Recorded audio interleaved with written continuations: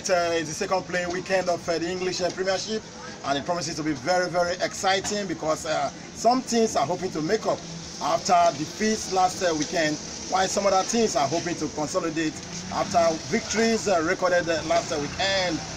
For instance, this Saturday, Everton will be home to West Brom, and it's a tricky fixture if you ask me. Just like we have Leeds United set to take on Fulham in another fixture. It's a game that involves two teams that are returning to the English Premiership. Last weekend was bad for them.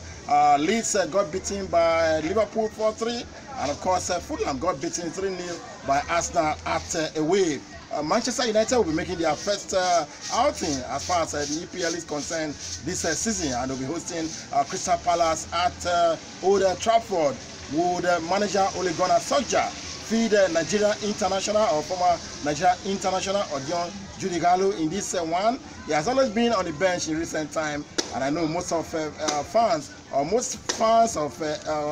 Odion Judigalo will be hoping that he makes an appearance in this fixture. The London Gunners Arsenal will be home to West Ham in another fixture that would hold from 8 p.m. Arsenal are in form.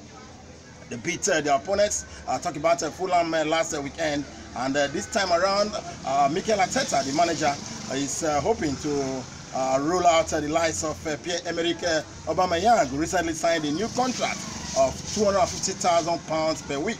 The Gabonese is in form, just as French star Alex Lacazette is in form, and we know too that the likes of William and of course Gabriel will be on parade for the Gunners in this fixture. On Sunday, there will also be fixtures because Southampton will be taking on Tottenham Hotspur, the team of Jose Mourinho. Mourinho is hoping to smart out of last week's defeat, and it will be a big relief for him as he welcomes Gareth Bale, his former player at Real Madrid, who is now back to Tottenham Hotspur on loan. Chelsea will take on Liverpool in the start match of Sunday.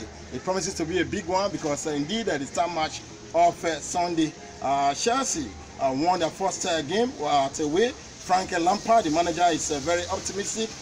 Just as Brighton too wouldn't want to have another dull moment this weekend. So it promises to be quite interesting. And there will be Leicester City taking on Burnley in another fixture, be it for Sunday. The drama will continue on Monday because we have Aston Villa hosting Sheffield United, while of course we also have Wolves set to take on Manchester City on Monday. So you agree with me, it's a tight weekend, very, very promising weekend, and it's the team that is able to take chances that is bound to really consolidate on their present points they are having. It's been fun, and of course we expect the fun and of course excitement to continue this weekend. From Lagos, and Raymond Akbar reporting for News Express Nigeria Television.